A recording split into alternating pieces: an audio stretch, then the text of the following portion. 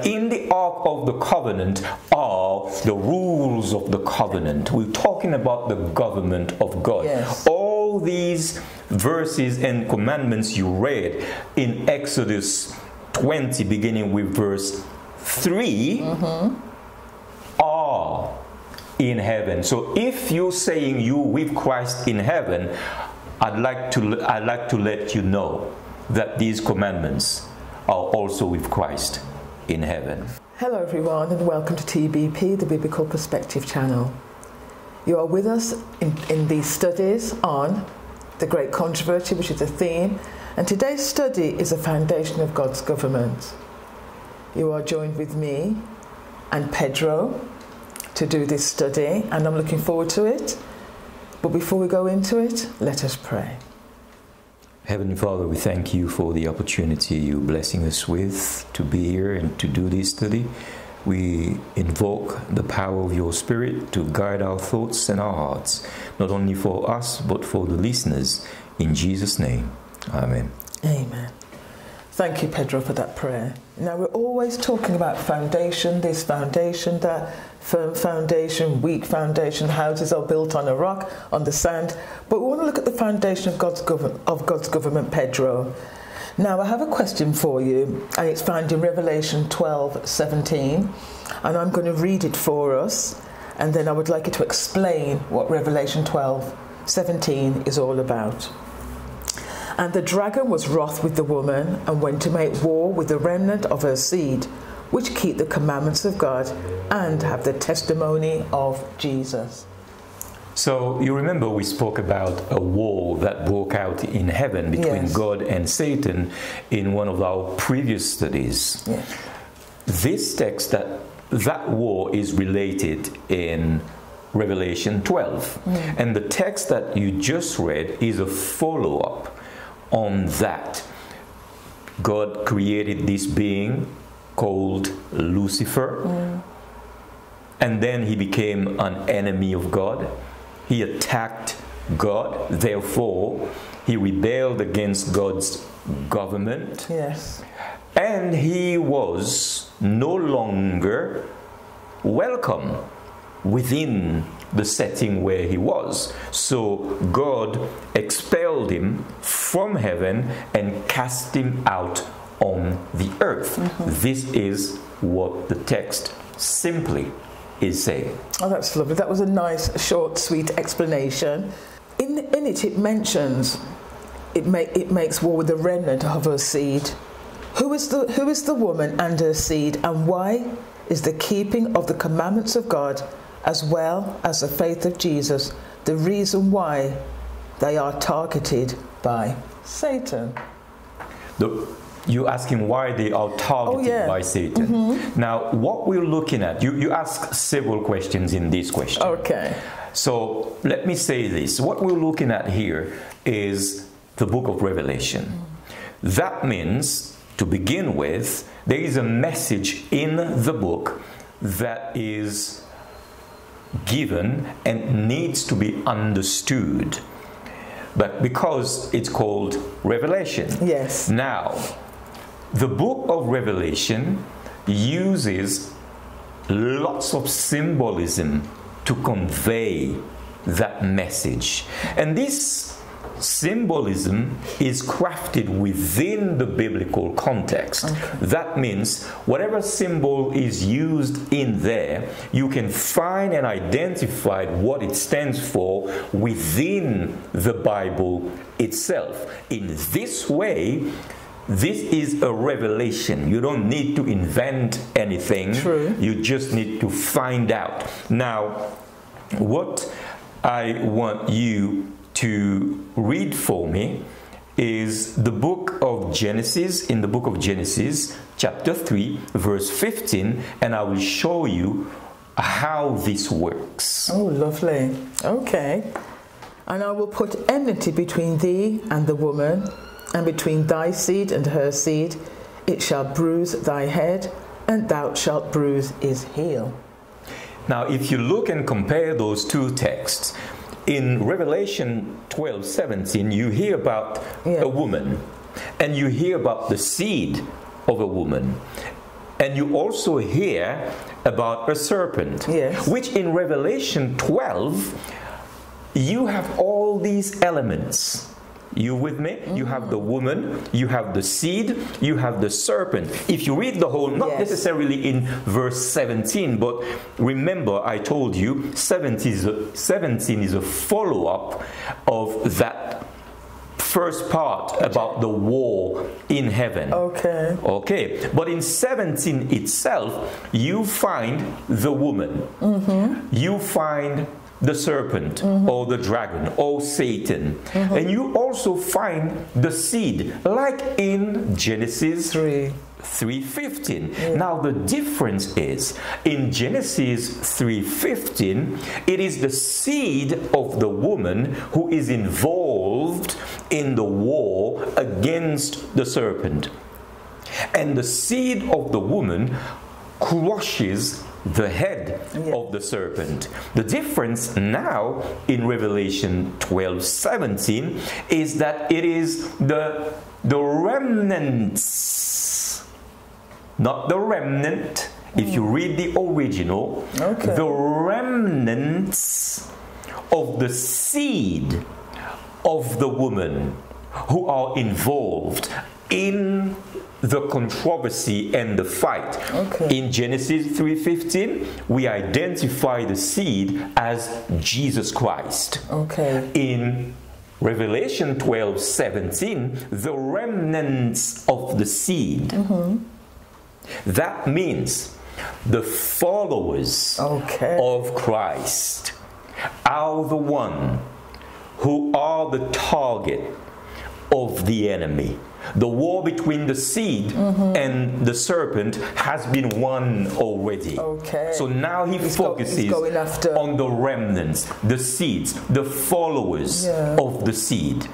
Are you with me? I am. Now, before you go there, you mentioned that in the original. For the viewers, which original are you talking about? In the original language? In the original language, if you check the word remnant, if you read your King James Bible, it says remnant. But if you look at the original, it is plural. It's not one remnant. It's remnants. That involves a number beyond two.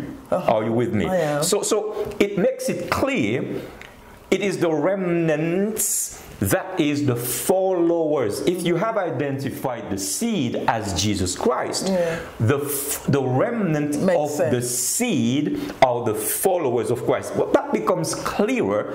I said the book is Revelation, so it needs to be understood.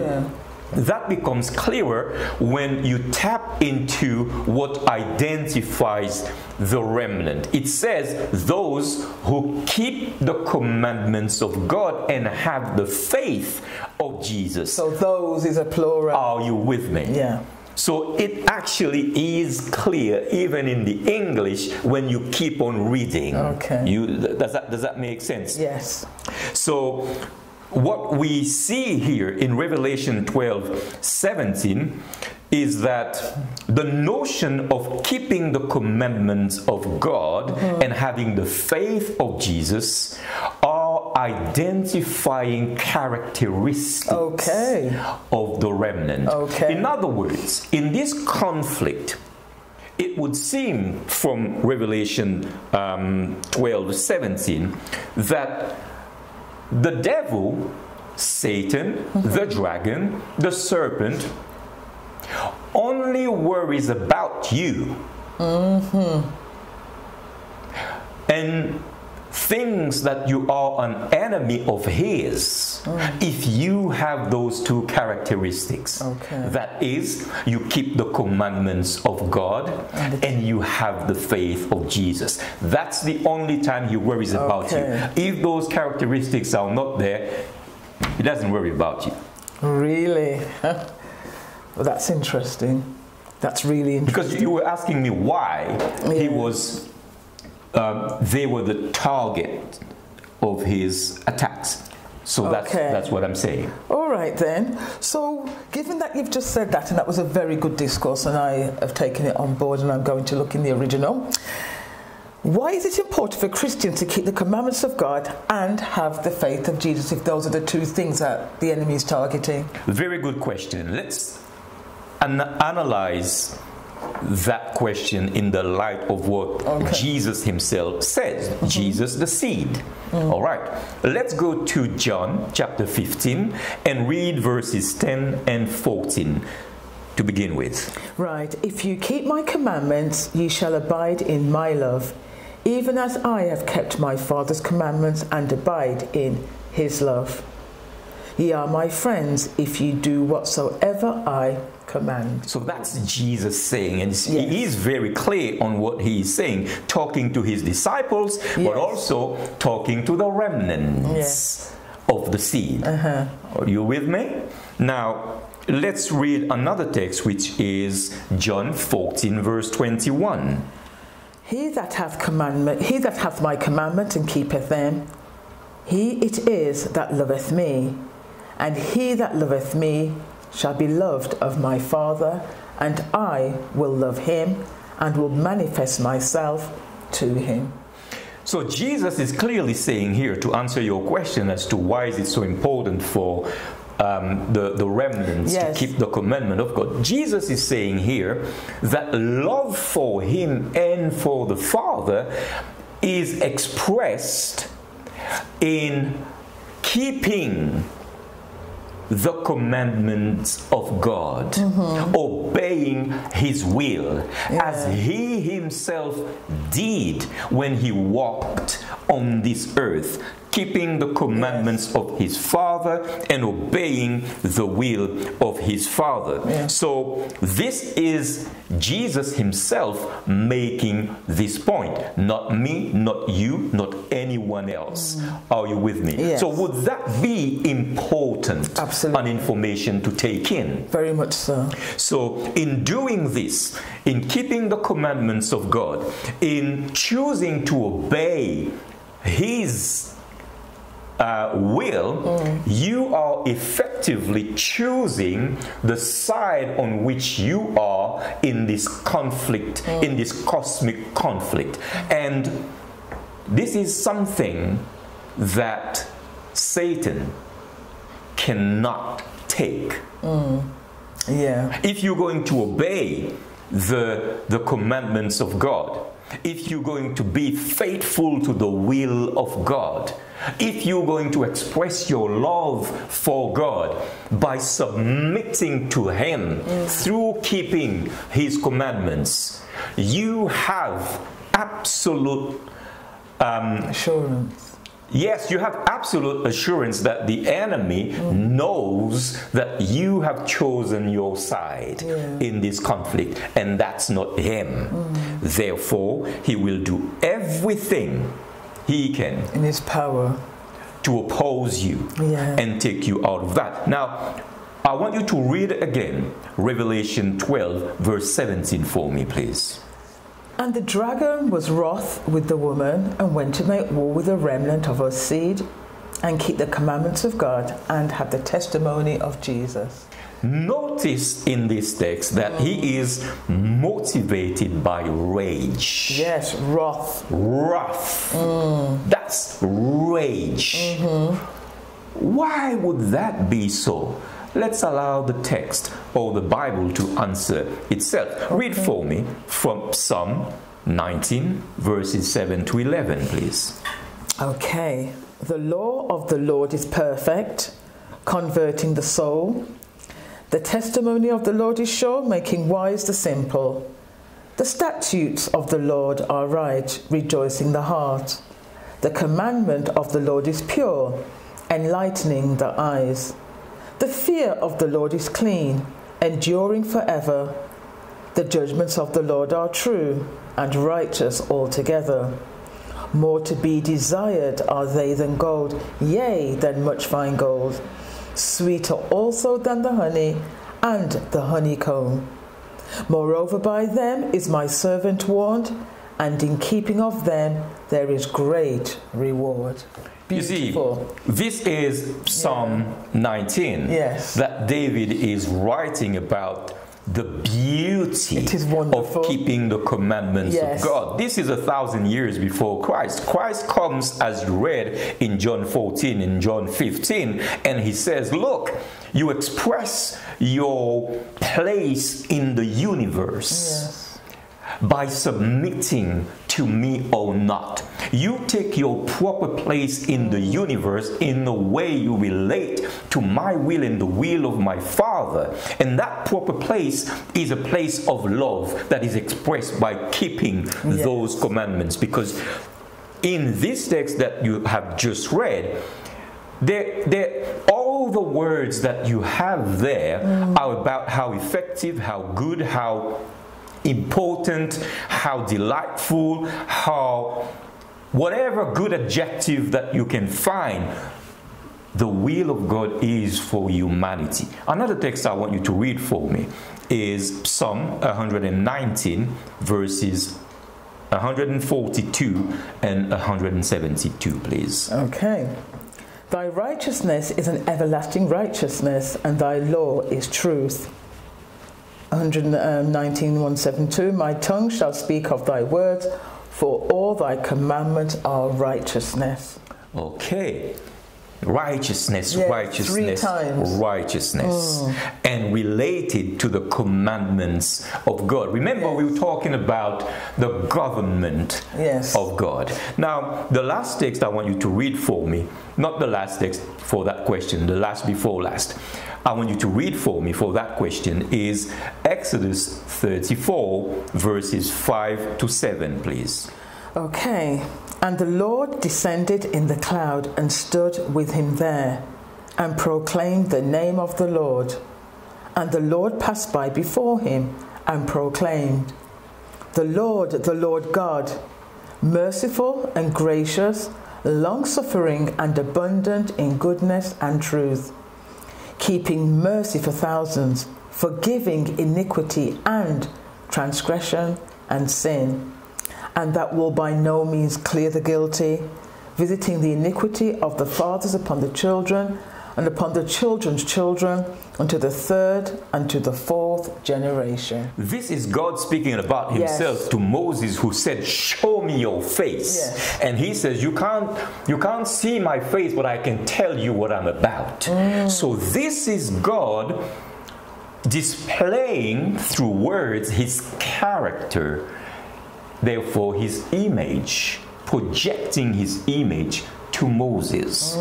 And when he speaks about forgiving sins and iniquities unto 1,000 generations and so on and so forth, well, if you think about it, sin and iniquity have to do with commandments. Are you with me? Yes. So, keeping the commandments of God is in effect reflecting his character and his image. If you do it from a place of submission, total submission to him. Are you with me?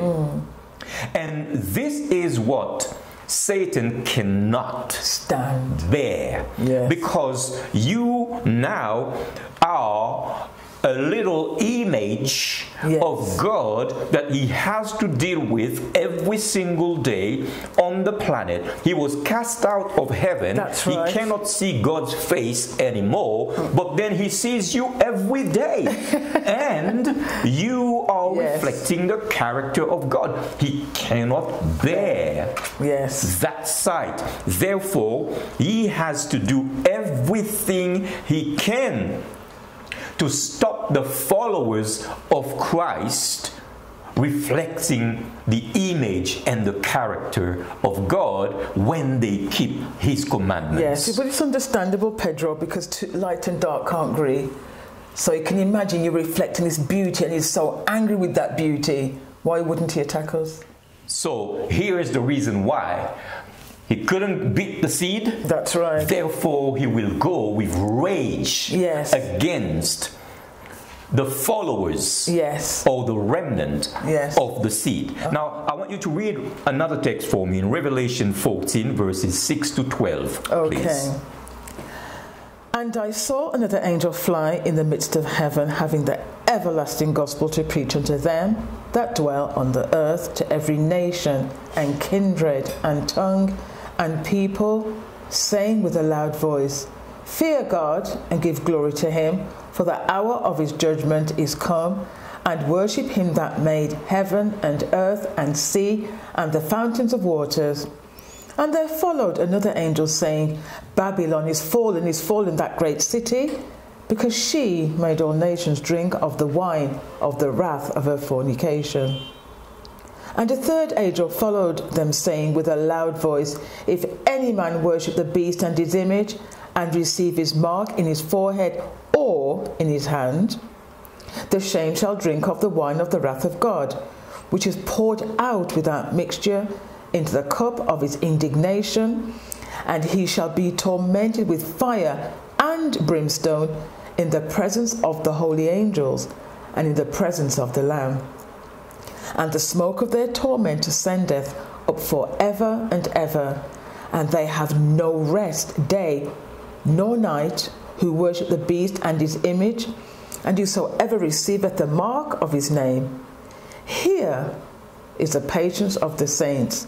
Here are they that keep the commandments of God and the faith of Jesus. Keeping the commandment of God, yes. To answer your question, why is it so important? Yes. Is serious business. Absolutely. And keeping the commandment of God is part of a package yes. that comes from God, along with other things. Mm-hmm. You have in this package worship, evangelism, yes. and condemnation of evil under any form, mm-hmm. because evil is unto destruction. That's right. Satan must hate that, and he must do everything he can to stop you from keeping the commandments. Yeah, that is brilliant.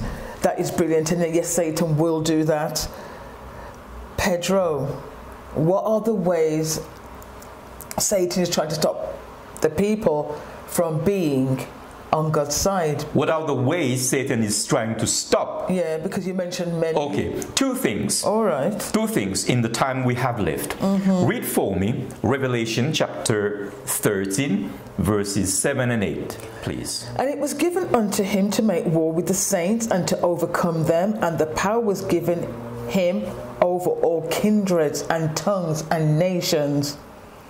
And all that dwell upon the earth shall worship him, whose names are not written in the book of the life of the Lamb, slain from the foundation of the world. So I said two things. The first thing is, he tries to stop you.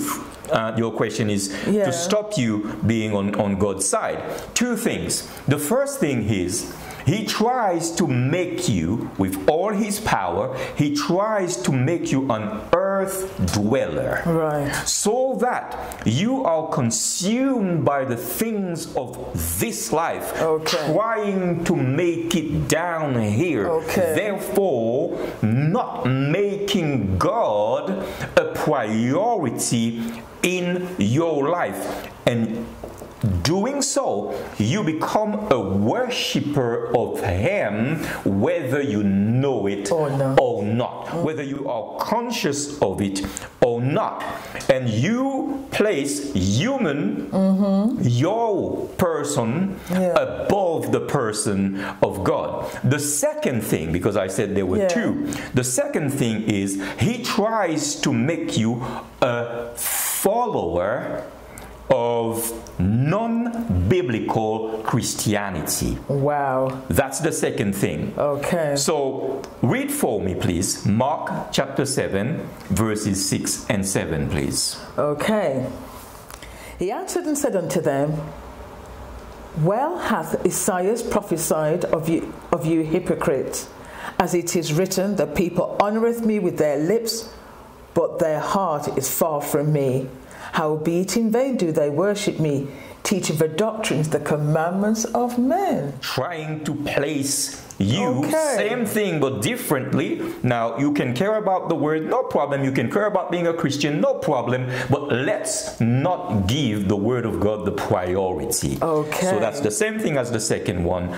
Now, read for me again, Daniel chapter 7, verse 25. Okay. And he shall speak great words against the Most High, and shall wear out the saints of the Most High, and think to change times and laws, and they shall be given into his hand until a time and times and the dividing of time.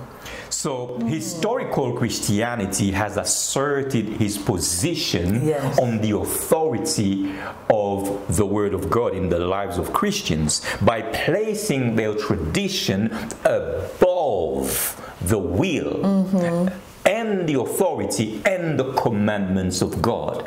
All of that was already clearly laid out in the Word of God. Yes. So this, to give you an example of that, this is exactly what happened with the Ten Commandments. When I say historical Christianity, I'm talking about the historical church that led Christianity for more than 1,000 years.